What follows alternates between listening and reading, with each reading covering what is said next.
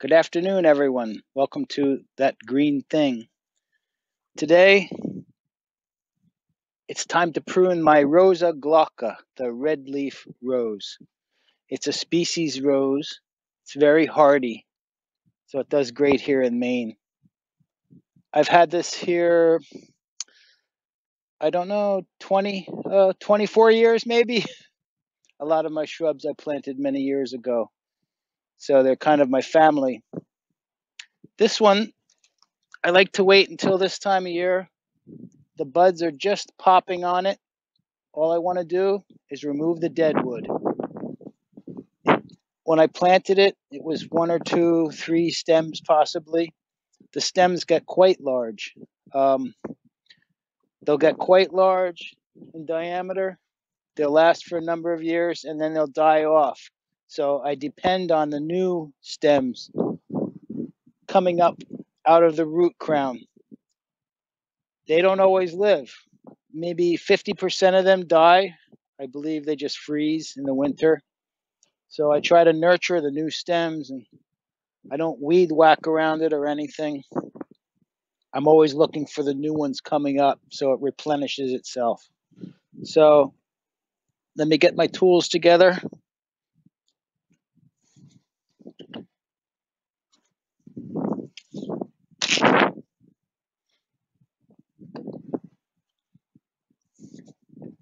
Coffee, that's one of my tools. I love my tools. I love the simplicity of them. All cuts up to about the size of your pinky. A pair of bypass pruners. The next larger, this will cut up to about 1 inch diameter, a pair of 2-foot loppers. And then larger wood, dead wood, larger wood, a nice tri-cut saw blade. This will cut up to 3-inch diameter, or it'll cut anything as long as you've got the energy. But I know I'm going to need this because I noticed one of these largest stems is dead. You can see where I've lost a lot of older stems, but hey, that's just part of the game. I don't really like these that are creeping away, but I like to keep anything that's alive. So, well, I hit it with my lawnmower, scratches my back. If I get sick of it, I'll make a vengeance cut and get rid of it. That's an old term. So, again, only deadwood. It's large deadwood and the tip dieback. So let me get right into it. I'm going to get rid of the biggest, largest. I know I've got a couple stems. First, fuel. This isn't a joke. I just got home from work. I have time to do a couple of chores every day. I have 2 acres here. I don't have a lot of days off, but I love my plants. So I try to sneak in a little project each day. A cup of coffee in the afternoon after work gets me going again. Today it's the Rosa glauca, and I'll split a few logs. It's still cold here. We're still burning wood 24/7. April 27th. Great.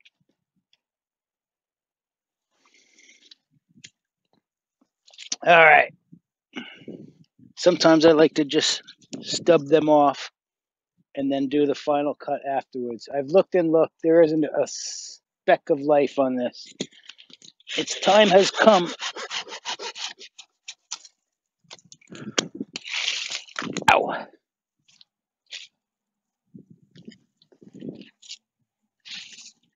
I've tried other roses. This is a species rose. It's not a fancy hybrid. It just grows somewhere wild in the world. I believe it's a zone 2 or 3, super hardy. But this and Rosa rugosa are about the only ones. Macy, that's going to hurt your mouth. That has thorns. What was I saying? It's about the only rose besides rugosa roses that'll live here. I'm a little in from the coast. It gets quite cold.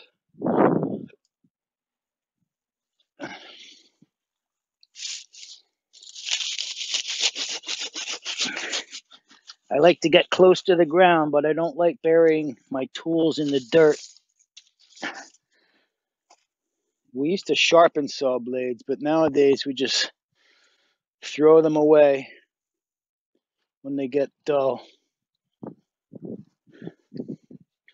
See that? I'm already bleeding from the vicious rose. I won't use this on the smaller dead, just the largest.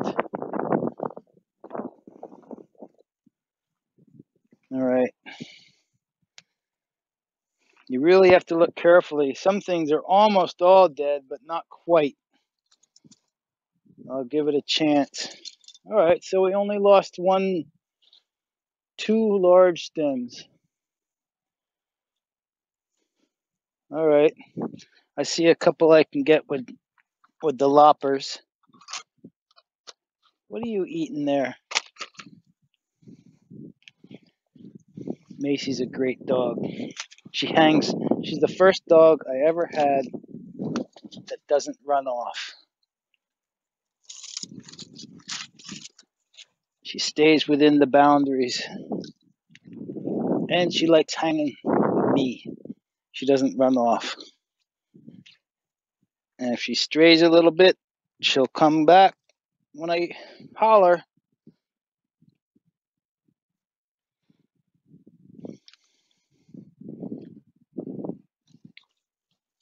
I knew I saw one.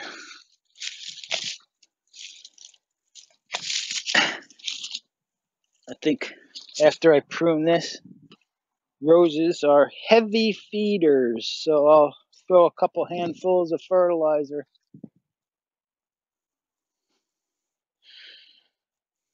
I don't want this to take forever. I think I mentioned a couple times in the other videos, I like to do things with no fuss and very efficiently. I'm what they call task-oriented. I like to get things done quickly, efficiently, and done well.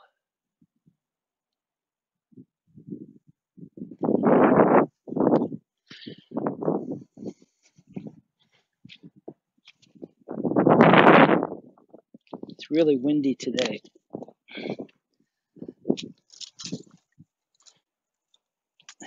By the way, this is what I do all day, every day. I prune, I cut. It's pretty much the only thing I've ever done.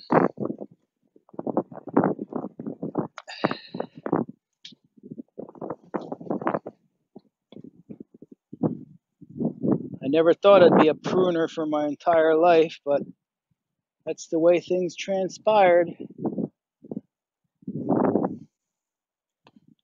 All right, got the big stuff. Now the painstaking. I like to get most of the dead wood. I try not to go crazy and get every little twig, but it's fun. It's fun to do as best you can.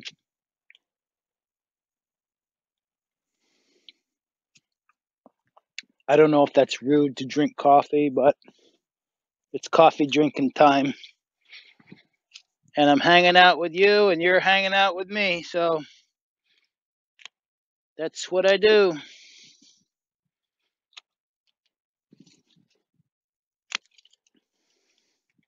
When you use these these aren't anvil, bypass pruners, the blade should be against the stem, not outward. By placing it against the stem, you don't leave a stub. If you use the wrong side of the blade, you're going to leave a stub. And stubs create avenues for infection to enter your plant. So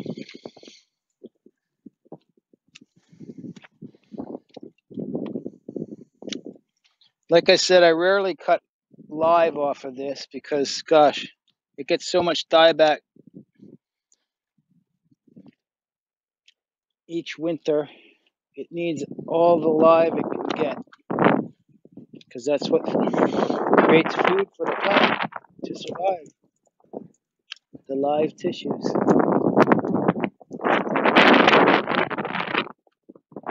rhyme or reason. Just go around and around and around. There is one thing. Don't stay too long in one spot.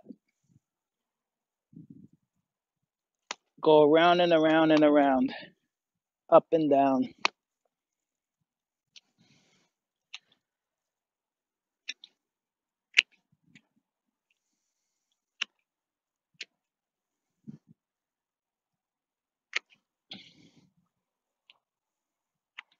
For me, it's just rewarding to step back and look at a properly pruned. This is called, another word for removing dead wood is cleaning. I'm cleaning this shrub, this rose. You have to look out, way out to the very ends of each branch to see. Oh. Yep. See, that's just a little bigger than my pinky. That was hard to cut. Oh, there were a couple of buds, but 85% gone. No major loss. Yeah, hardly any cambium here. Just a little bit of green. So that's as good as gone. No worries. I try not to cut live buds.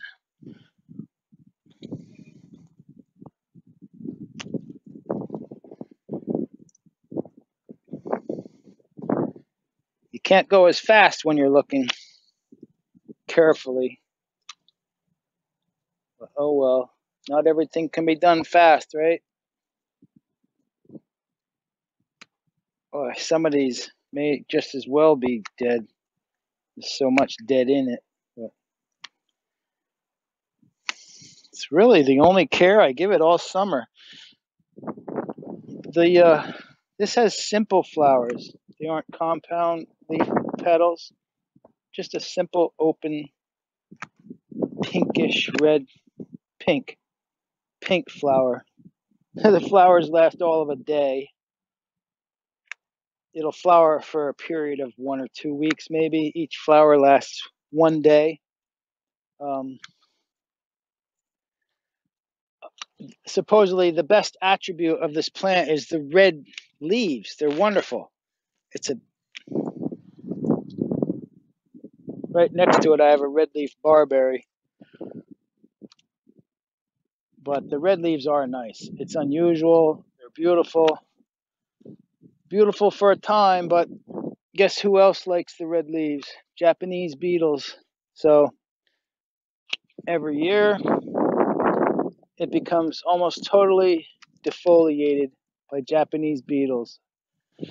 I used to spray the beetles, but you can spray, and they'll always come back. The sprays are toxic. So, it's a species rose, right? It's survived in the wild for millennium. Who's saying some guy with a chemical that's been around for 50 years is what it needs to survive? So I stopped spraying it. I don't spray much of anything anymore. Whoop, there's a stem. Nope. Yes. Spent. So anyway,